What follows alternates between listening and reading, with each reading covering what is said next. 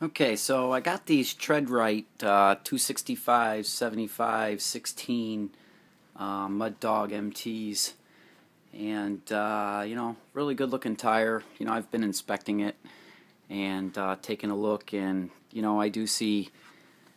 Let's see if we can pick up on it. Yep, there it's rolling just perfect. Okay, you see that? Basically, what it is, just looks like flashing that you would get from like a blow mold or any kind of plastic blow mold or something like that. If you work with plastic parts, you'll understand what I'm saying. Otherwise, that's what it looks like is flashing. I only see it in two spots. There was another spot here somewhere. Wait, maybe it was up here. Well, as you can see, it's not real easy to see, but oh, there it is. Right there.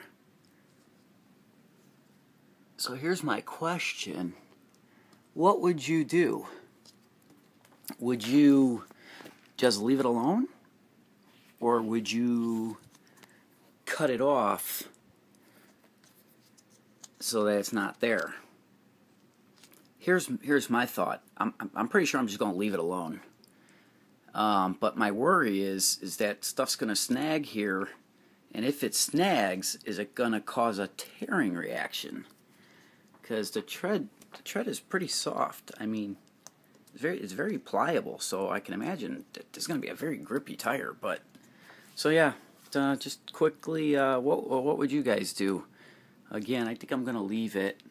You can't tell, but I don't know. I guess I'm on the fence. I guess maybe I'm just concerned, but not that concerned, I guess. All right. Nice